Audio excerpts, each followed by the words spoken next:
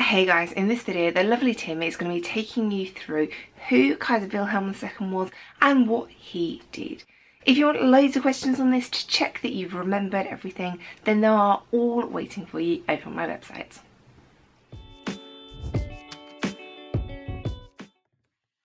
The German word Kaiser roughly translates into English as emperor and is related to the Russian word Tsar.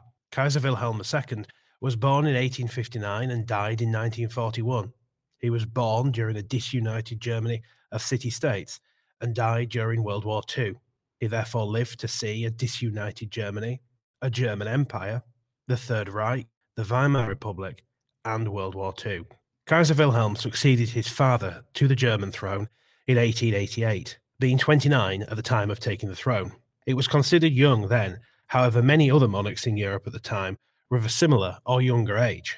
Kaiser Wilhelm's reign ended in 1918 at the end of World War I with his abdication and the abolition through overthrow of the German monarchy. He was therefore the last German monarch.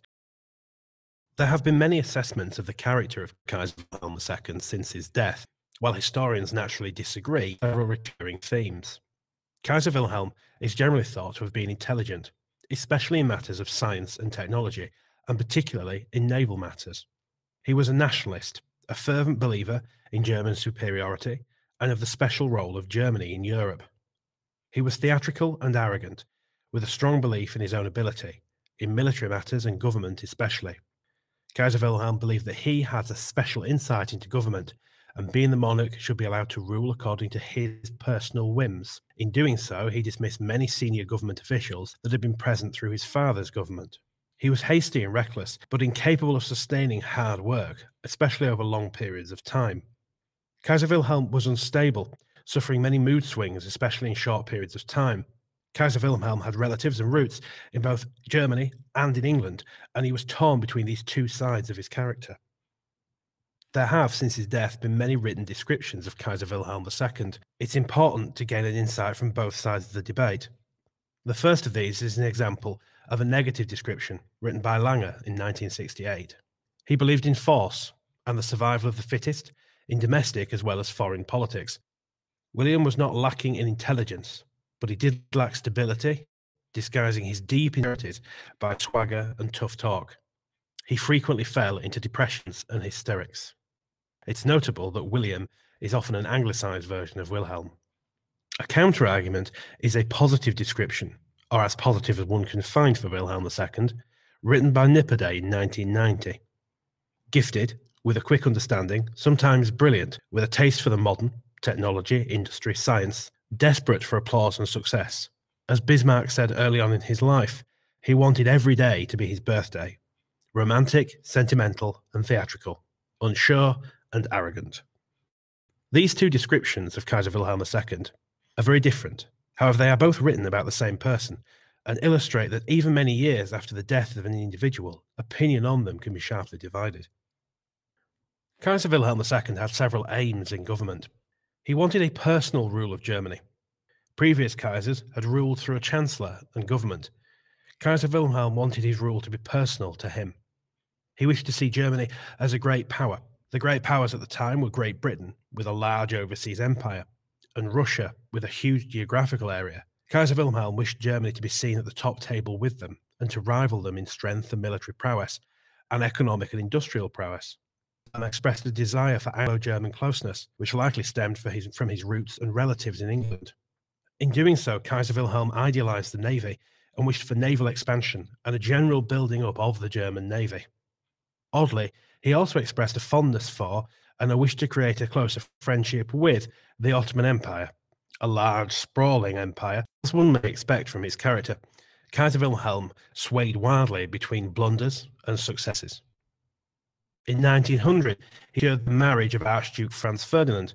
Archduke Franz Ferdinand was the heir apparent of the Austrian Empire, and in doing so, Kaiser Wilhelm markedly improved relations with Austria, a neighbouring state to Germany with a shared heritage and language, and entrenched a personal friendship with the Archduke. This would later have ramifications at the start of World War I.